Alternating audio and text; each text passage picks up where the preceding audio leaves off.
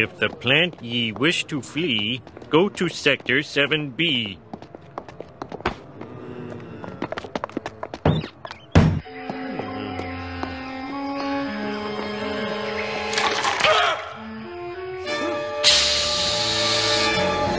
To overcome the spider's curse, simply quote a Bible verse.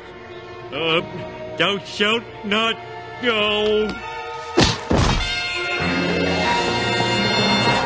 Hey, that looks like Princess Di. Oh, wait, it's just a pile of rags. Oh, Bart, I forgot my math book. Would you hold this for me, please? Certainly. Whoop, shoes untied. Over, under, in and out. That's what shoe tying's all about.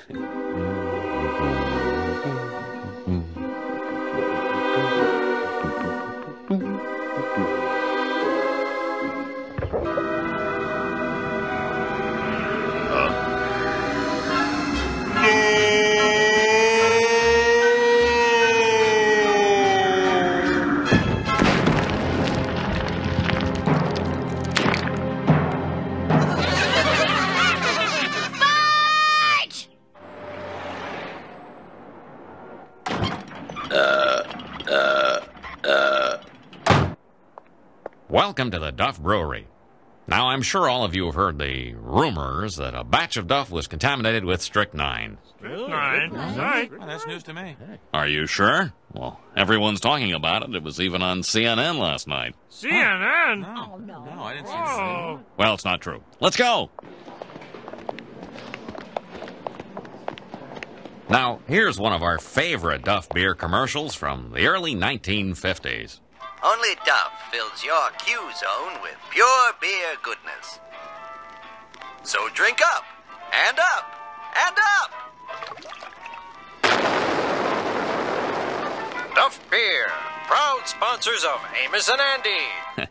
We're proud of all of our Duff commercials, but here's a very special one from 1960. Well, I would suggest, Mr. Van Oker, that if you knew the president, that was probably just a facetious remark. And now, a word from our sponsor. I would like to take this opportunity to express my fondness for Duff beer. I'd also like to express my fondness for that particular beer. A man never drank a Duff in his life.